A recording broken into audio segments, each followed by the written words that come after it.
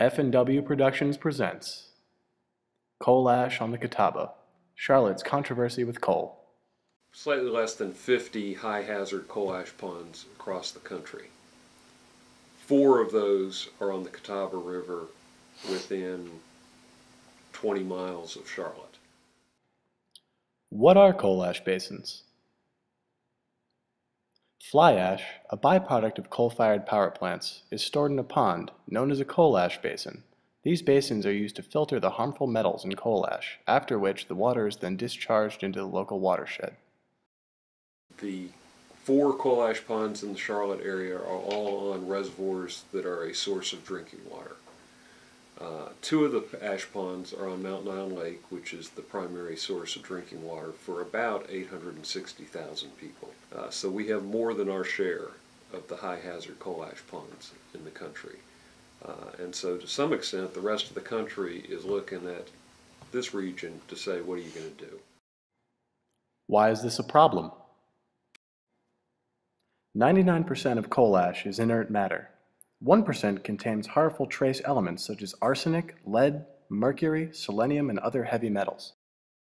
So there is a concern that the ash ponds constantly have a discharge going out of pipe into the lake above the drinking water intake that's constantly putting primarily heavy metals into the drinking water reservoir. We have a lot of monitoring that we do both in the lake itself and also of our discharge to ensure that we are able to maintain very good quality in Mountain Island Lake as well as in the fish population. According to EPA tests, coal ash does not qualify for regulation as a hazardous waste based on toxicity measures. All Catawba ash basins have satisfactory or fair inspection ratings from the EPA. Case closed. A 2012 Duke University study found contamination levels in runoff to Mountain Island Lake that far exceeded the EPA standards for safe drinking water and aquatic life. What's not debatable is these materials are being discharged out the pipe at levels that exceed the maximum contaminant levels established by the EPA. Water from the coal ash basins are discharged into Mountain Island Lake less than 1 mile upstream of Charlotte's drinking water intake. Should we be worried?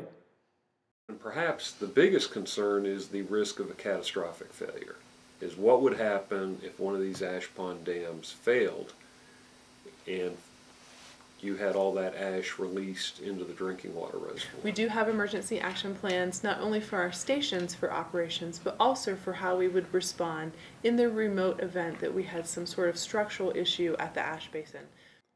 What is the future of coal ash? Switch to a dry ash handling system so the ash won't be getting into the water anymore. Duke Energy has a very aggressive fleet modernization program, so we are phasing out these older coal plants for the newer plants that will continue to operate and serve customers into the future. They have a technology that's called dry handling, where you're not actually storing the fly ash in a wet form in a basin, but in a lined landfill that has groundwater monitoring. What motivates Duke Energy to handle coal ash responsibly?